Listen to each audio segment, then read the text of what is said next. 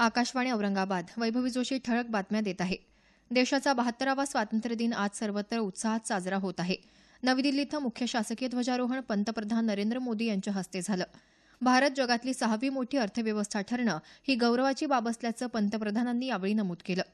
गरिबांना न्याय मिळावा, मध्यम वर्गाच्या प्रगतीत कोणताही अडथळा नसावा, तरुणांच्या प्रतिभेला वाव मिळावा, अबालवृद्धांच्या अपेक्षा पूर्ण होवोत, अशी अपेक्षा स्वातंत्र्य दिनाच्या निमित्तानं त्यांनी व्यक्त केली.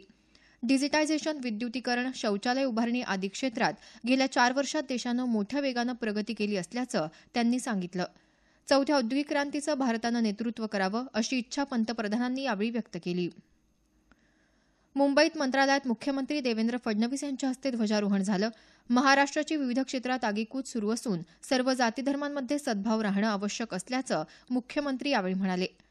मराठवाड्यातही सर्वत्र स्वातंत्र्य दिनाचा उत्साह असून सर्व जिल्ह्यांमध्ये मुख्य शासकीय ध्वजारोहण पार पडलं.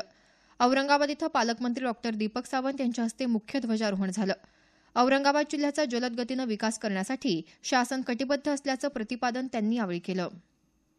उस्मानाबाद इथं पालकमंत्री अर्जुन खोतकर यांच्या हस्ते ध्वजारोहण झालं. उस्मानाबाद जिल्हा मागासलेल्या जिल्ह्यांच्या यादीतून बाहेर पडून विकसित जिल्ह्यांकडे वाटचाल करत असल्याचं खोतकर यावेळी म्हणाले. नांदेड इथं पालकमंत्री रामदास कदम यांच्या हस्ते मुख्य शासकीय ध्वजारोहण झालं. स्वातंत्र्य सैनिक तसंच 5वी आणि 8वीच्या शिष्यवृत्ती परीक्षेत गुणवत्ता यादीत चमकलेल्या विद्यार्थ्यांचा सत्कार यावेळी कदम यांच्या हस्ते करण्यात आला. जालना इथं पालकमंत्री बबनराव लोणीकर यांच्या हस्ते मुख्य ध्वजारोहण झालं. गुलाबी बोंडअळी नियंत्रण मोहीम जनजागृती रथाला लोणीकर यांनी हिरवा झेंडा दाखवून सुरुवात केली. हिंगोली इथं पालकमंत्री दिलीप कांबळे, लातूर इथं पालकमंत्री संभाजी पाटील निलंगेकर, बीड इथं पालकमंत्री पंकजा मुंडे तर परभणी इथं पालकमंत्री गुलाबराव पाटील यांच्या हस्ते मुख्य शासकीय ध्वजारोहण झालं. संक्षिप्त बातमीपत्र संपलं. आमचे नंतरचं बातमीपत्र दुपारी 1 वाजता.